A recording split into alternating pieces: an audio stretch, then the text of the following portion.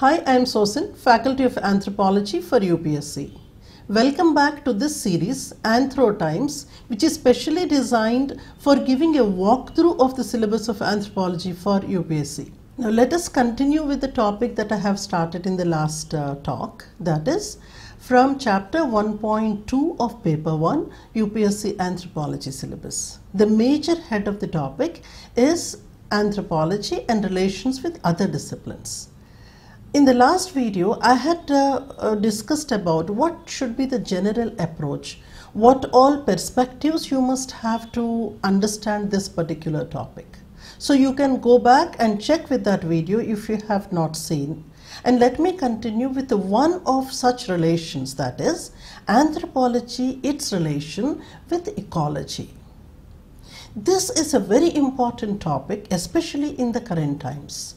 Because as we all know, we are living in a time of different kinds of crisis, and significantly here, environmental crisis that is actually threatening the human existence and survival. So if we turn back and check how we have evolved, how we have progressed, we can see how at one point of time, the phase of environmental determinism prevailed, meaning how man, his living, his culture was influenced by environment. In fact, environment was deciding human culture. On the other hand, in the contemporary times, we see we moving into a different phase named Anthropocene. When we say Anthropocene, this is that phase in the emergence of man and evolution. This is a phase wherein man, through his culture, is dictating terms to environment. And so that shows how significant the relation between anthropology and ecology is, because we study culture and how through culture we are trying to dictate terms to ecology. So in this context, I would want to tell you that there is a new term that had emerged, that is environmental anthropology. So if at all you are looking for any current affairs related questions that might appear in the exam, this is one topic I insist that you should study about, that is environmental anthropology.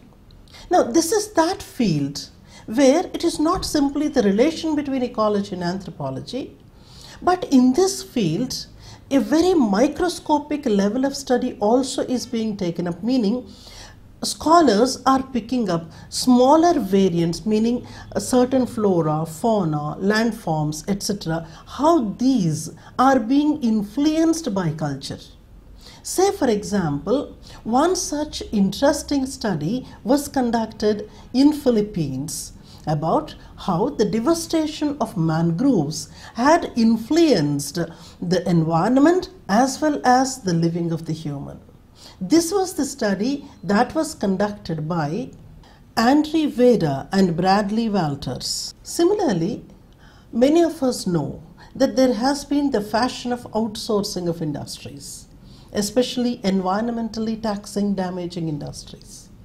Now, this is one of the contemporary studies we see. Several papers are being submitted on how outsourcing of environmentally damaging industries is affecting the human populations of those regions and also the environments. I hope this is very interesting to you. So these are the kind of topics, contemporary studies, that should definitely be a part of your answers in order to make them interesting, at the same time the end game being scoring better than the others. Now, coming to the reference books. As you have seen, we are talking about several contemporary examples and things like that. But the core of these understandings lies in anthropological theory, and hence, as a part of ecological studies, whatever thinkers are there, like Julian Stewart or Leslie White or even Roy Rappaport, such kind of studies you can do from core anthropological thought books. The one popular book that you can fetch from the market is Anthropological Thought by Upadhyaya and Gayapande. But then you must be wondering how to incorporate the very contemporary things. Certain books that are available or articles that are written by Marvin Harris can help you in wading through those kinds of things. Thank you for now. See you very shortly with another video with interesting examples and studies. Have a great Anthro times.